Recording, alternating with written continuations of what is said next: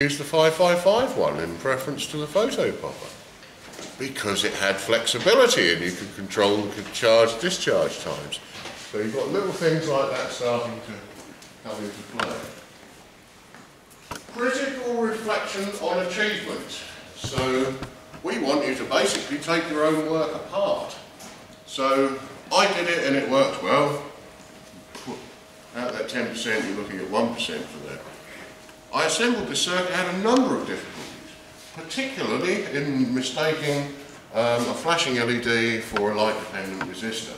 This caused no end of problems and I could not get it to fire. However, when I put the oscilloscope on the capacitor, I noticed it was fully charged. From this I concluded that there was no discharge route, therefore I tested the NPN transistor on the output. That kind of stuff, that's the critical, that's the saying what you did, and nobody in here has just put it together and it works. I know that for a fact.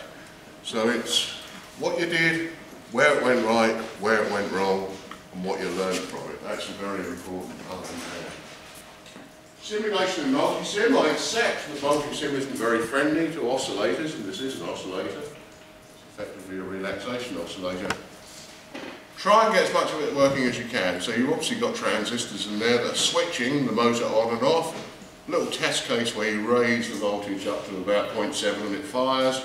That will demonstrate that the motor runs. But give me some kind of inkling that you understand how the circuit works and you can do some kind of simulation in multi-sim. Evidence of operation. How can you evidence it runs? Well, you could upload something onto YouTube, but I could look at it. Well, I'm not asking you to do that, but certainly you can do that with photographs, right? So you can photograph 2 equals 1, 2 equals 10, 2 equals 20, and maybe it's moved a little bit. But try and evidence to me that circuit you built operates. Okay? Is that making some kind of sense? Is that fair? Okay.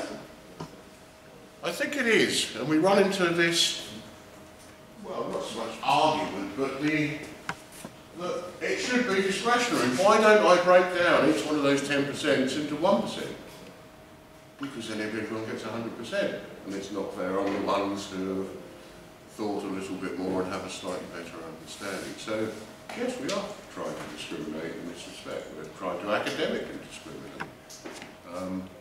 But, that said, everyone who did this last year averaged up about 65%, so it was very good. And I got told off by the external examiners for having marks that were too high, so that's just simply because that's broken down like that. Anyone have any questions about the report? So try and keep it inside that 8 pages. You can condense it down if you want to take a little bit more room. Obviously change your font size. There's no guidelines on font size. There's no guidelines on pagination. No, you can put up double-sided, single-sided. I don't care. It doesn't matter. It doesn't matter what the front cover looks like. It doesn't matter. None of it matters. It just, but it should be the abstract introduction, main body conclusions, references, appendices, and then sensibly in the main body divided up into the little parts that you want to describe. So, for example, one part in the main body might be PCB layout, another part in there might be charging curves, another part in there might be switching operation to activate motor or something like that. Okay? Time spent on this. I would seriously suspect that you could write the text for this inside 1 3-hour session. Inside here, I'm talking about, and all of the rest should be relatively painless because you're going to design your PCB. Remember, you're not going to make the PCB because you're just doing it on their board, but I do want to see a PCB layout or a screen grab of the PCB layout included in your report. Ready for the next assignment where you will actually have to make it.